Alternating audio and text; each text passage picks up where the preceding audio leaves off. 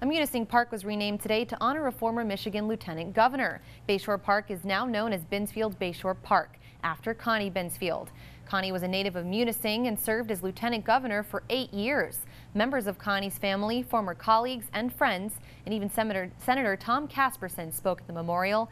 Chairman of the Alger County Road Commission, Douglas Meeran, says the city is very proud to call Connie one of their own.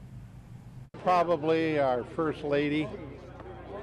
I think we're all very proud to have those of us that have known her and people that didn't know her, I think, respected her.